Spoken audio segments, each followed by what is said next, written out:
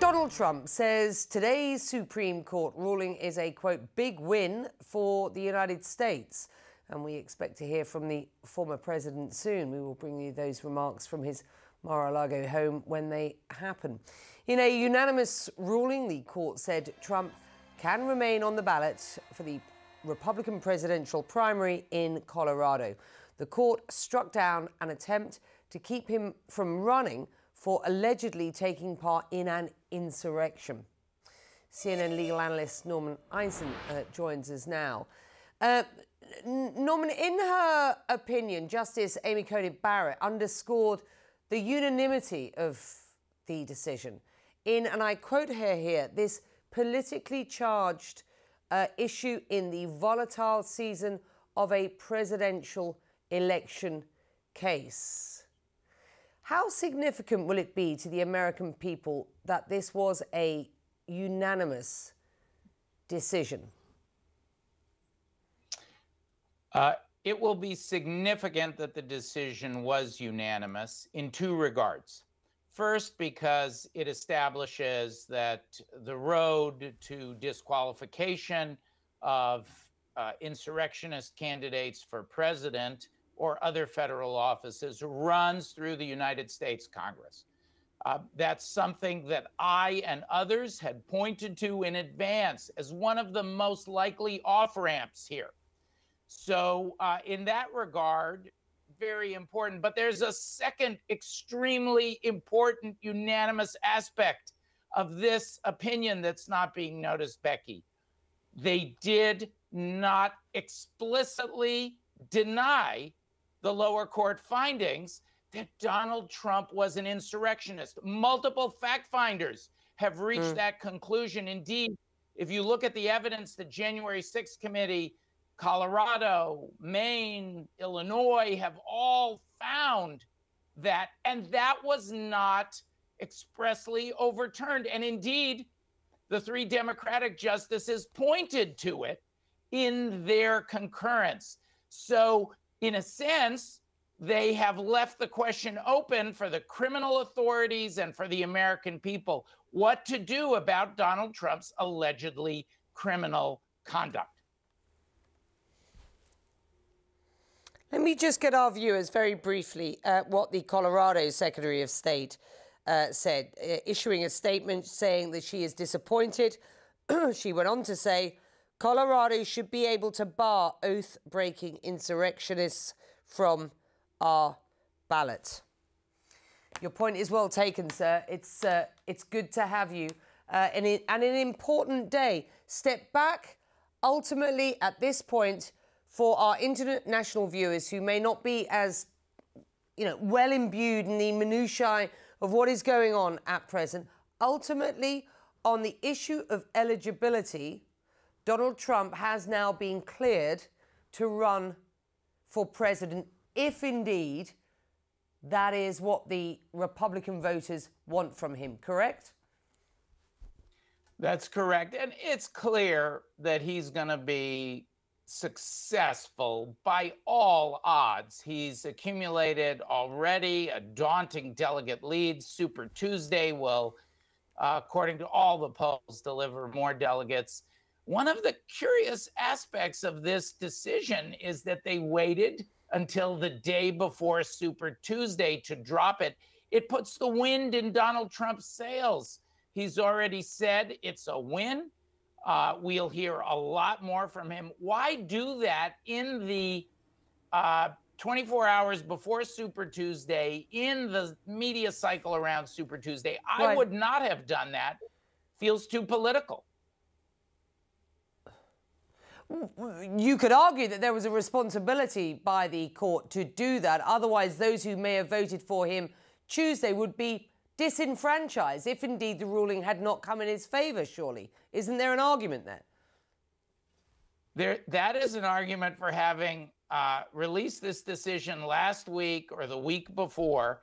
The timing of the Supreme Court is now almost as important here in the United States as the substance of the decisions. And of course, the place where this will really count, if they, Becky, if they really believe that, they'll move fast on the immunity case because Americans also want to know, did Donald Trump commit alleged crimes? And can we get that case to trial? Just as can the Supreme Court can move quickly here, will they move quickly there? Another very important question. But I would have done this last week. Let's continue the conversation and welcome in our panel. Molly Ball, a senior political correspondent at the Wall Street Journal, CNN political analyst Sungmin Kim. She's also a White House reporter for the Associated Press, and former federal prosecutor Michael Zeldin. Welcome to you one. Welcome to you all. Michael, let me start with you. Was this the right opinion? I mean, was this a surprise? I mean, what's your takeaway here? Well, it wasn't a surprise after we heard oral argument.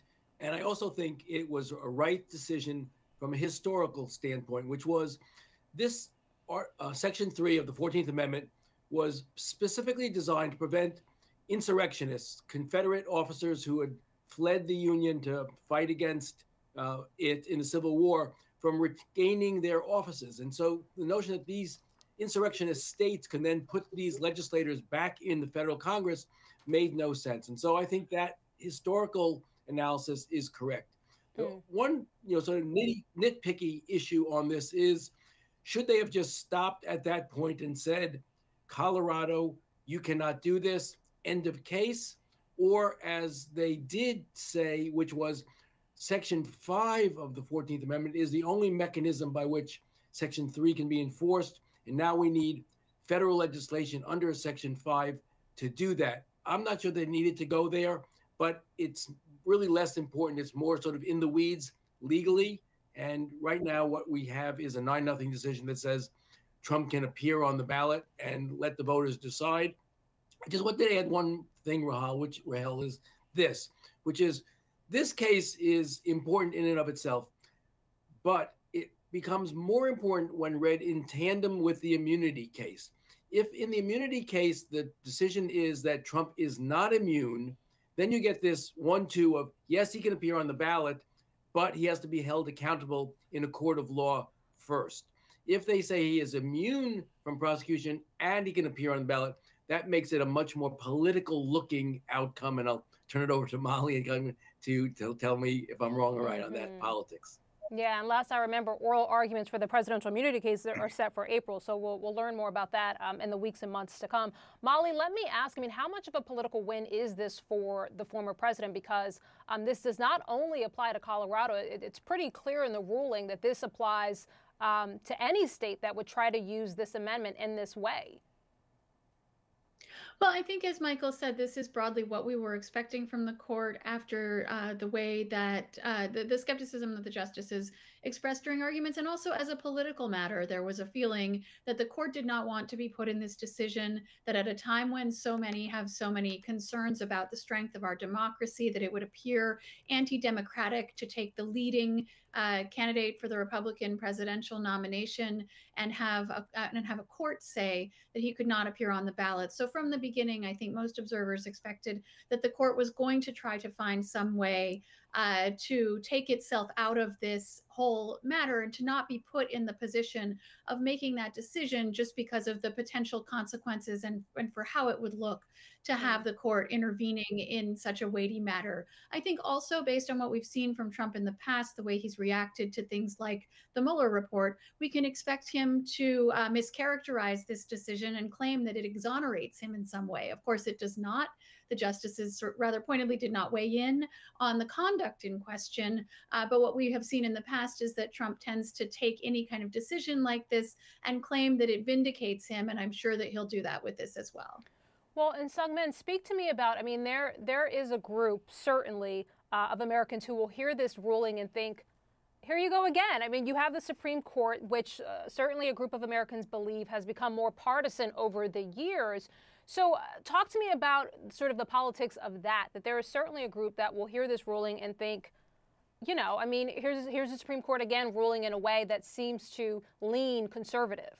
Right, but then it's also important to remember that this was a unanimous decision, and that this small issue that the court ruled on is that it is not up to states to decide whether this 14th Amendment applies to whether you can kick someone off a ballot. That really is up to Congress, and that, again, was a unanimous decision. And I think it's important to remember, too, that while Molly talked about how obviously, and clearly this is a win for Trump, he can stay on all of the ballots across the country. This is something, if you talk to Democrats, if you talk to Biden campaign officials, Biden allies, and many Democrats, if not most Democrats, they actually did not want the outcome of Trump getting kicked off the ballot. They feel like they want to win on the merits. They want to win on the contrast of what Biden would do in a second term and what Trump would do in a second term. You try to ask Biden officials about this for the last couple of months. They did not want to talk about it. President Biden did weigh in on it once. He said, I believe he engaged in an insurrection, but he said this is up to the courts, and he really didn't engage on it further. So you do see that, if you a broad base of the Democratic Party as opposing of Trump as they are, this is probably the outcome that they wanted for all the reasons that Molly said. That this is a democracy issue and it's hard to kick the leading Republican contender off the ballot in key states.